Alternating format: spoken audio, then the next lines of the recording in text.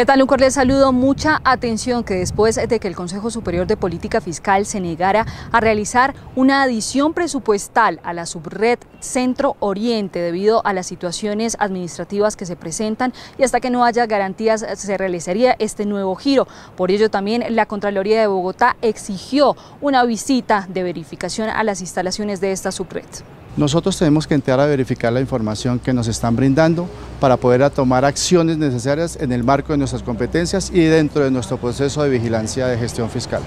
Balances, estados financieros, cartera, todo lo que es correspondiente al tema financiero y económico de la Subred.